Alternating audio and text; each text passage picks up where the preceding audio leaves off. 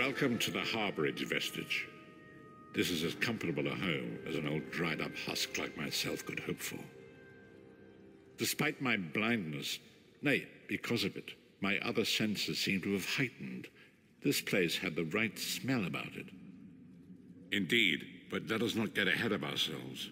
Without an understanding of where we are bound, every road will get us nowhere. Before we truly understand our destination, we must speak of the past, of a sort.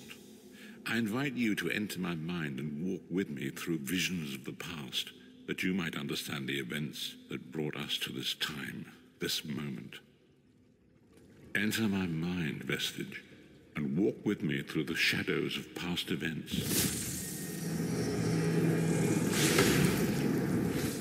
Bringing a book for travel. Follow me, vestige, and learn of the events that precipitated our current crisis. My part in the story began when I awoke on the steps of the Abbey of the Moth Priests. With no memory of my prior life, the Moth Priests took pity upon me and brought me into their fold.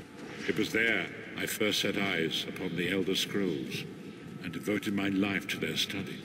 The scrolls allowed me to glimpse the very fabric of reality, but each profound insight dimmed my vision. The prophecies of the Elder Scrolls are a fluid, living thing. They are not fixed. At many points throughout history, the actions of heroic mortals have rewritten them. I only know that you are important, vestige. The scrolls reveal to me that your destiny is intertwined with that of the Five Companions. The Five Companions were a band of adventurers who sought out an ancient artifact called the Amulet of Kings. They hoped to use this artifact to persuade Akatosh, the dragon god, to accept their leader as one of the Dragonborn. The Dragonborn are mortals destined for greatness, with the blood of the dragons in their veins. It is said that only a true Dragonborn can ignite the eternal dragon fires in the Imperial City. Baron Aquilarius, the son of a Colobian duke, who led a rebellion against the Emperor Leovic and took the crown himself. Alas, Varen was not truly a Dragonborn, as those who sit upon the ruby throne must be, in accordance with tradition. You have already heard enough babbling from this old blind fool. It is time you met the Five Companions yourself and witnessed their fate. The first companion, Lyris Titanborn, daughter of giants, was the mightiest warrior in the service of the Emperor. Next, Abnathan, a powerful sorcerer and Grand Chancellor to the Imperial Elder Council. The Red Guard Swordmaster, Sai Sahan, leader of the Imperial Dragon Guard. The Imperial Emperor, Baron Aquilarius, who attempted to light the dragon fires and failed. And finally, Manamako, the traitor, the King of Worms, a powerful necromancer, and your executioner. These were the Five Companions who set out from the Imperial City on an epic quest to recover the lost Amulet of Kings. Manamako convinced Varen that the amulet could be used to perform a ritual that would rekindle the dragon fires. He claimed this would please Akatosh and entice him to adopt Varen as one of the Dragonborn. By tradition, only the Dragonborn can lay claim to the Ruby Throne and rule as the one true Emperor by divine right. Varen conquered Cyrodiil and took the throne, but unless he became Dragonborn, he feared he'd always be thought of as a pretender. Manamako, the traitor, the great enemy, the most powerful necromancer this world has ever known. His worm cult infiltrates and corrupts every corner of Tamriel. It was he who convinced Varen to perform the ritual you are about to witness. Each of the Five Companions were chosen for their skill and courage, and each was given a special role to perform in the party. Who would you like to know more about? You've already met Lyris. She's a Nord warrior from the frozen lands of Skyrim to the north, and it is said that her family lineage contains the blood of giants. Varen chose her for her strength and her loyalty to be his personal bodyguard.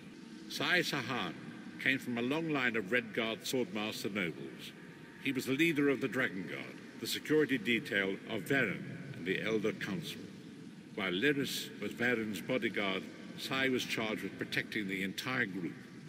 The Therns are one of the most influential families in Cyrodiil.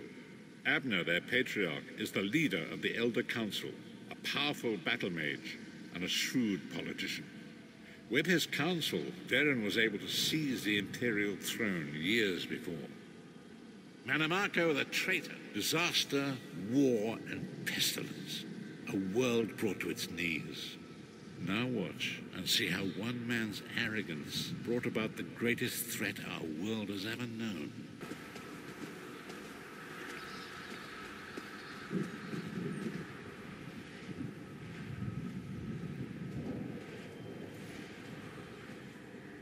There it is. The Dragonfire Brazier. Manamako, you certain this will work? It will work, my liege.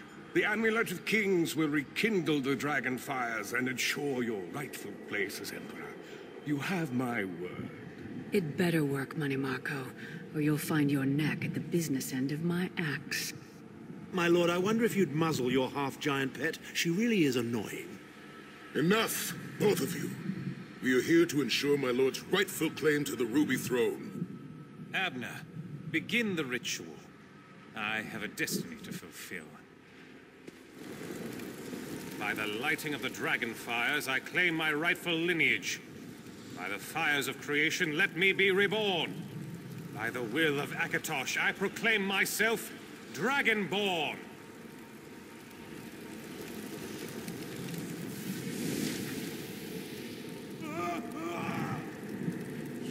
Varen Aquilarius, you are no heir to Alessia. You will pay for your sacrilege. The veil between Tamriel and Oblivion tears and splits asunder. What's happening? The sky's opening up. This is bad. This is very bad. Ah! This isn't supposed to happen. What's the meaning of this? Manamako, what have you done? Gullible fools! The veil between Oblivion and this world has been torn. My master, Moloch Baal, is free to claim Tamriel for his own. Akatosh, forgive me! Have mercy on our souls!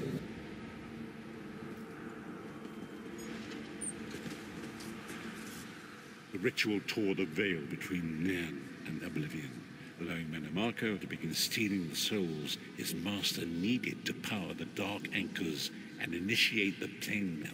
Akatosh gave Alessia the Amulet of Kings as a symbol of his covenant with Nan. So long as the amulet remained in the care of Alessia's heirs and the dragon fires remained lit, Tamriel would be protected from the Daedra. Manamako tricked Varen into breaking the covenant, and the veil between Oblivion and Nan was torn. The Elder Scrolls named this event the Soul Burst. It gave Moloch Baal the opportunity to disconnect the souls of Nan from their hosts. Varen was lost. In the chaos of the moment, Sai Sahan took the Amulet of Kings and fled. Lyris was captured by Manamako and delivered to Cold Harbor, the realm of Moloch Baal. Tharn remains Chancellor of the Elder Council, and his daughter Clivio rules as Empress Regent. But the true power remains in the hands of Manamako and his worm cult. When I discovered the truth about the 5 companions, I made subtle inquiries, but apparently not subtle enough. Manamako got word of my interests and abducted me. He took me to Cold Harbor, where I remained a prisoner until you freed me. The truth is always a threat to evil men. Manamako feared I would reveal his treachery, and if knowledge of Nan's vulnerability were to become known, it could threaten his master's schemes. Moloch Baal does not favor loose ends. Walk with me.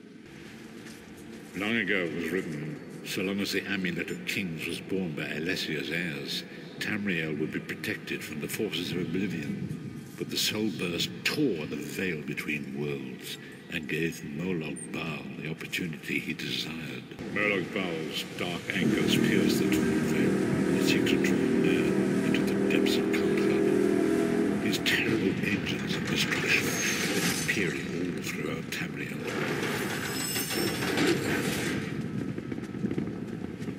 So it falls to us, Vestige. We must stop Moloch Baal and his dark anchors, or our world is doomed. And now history seems to have caught up with us. Shall we return to the Harbourage, as you say?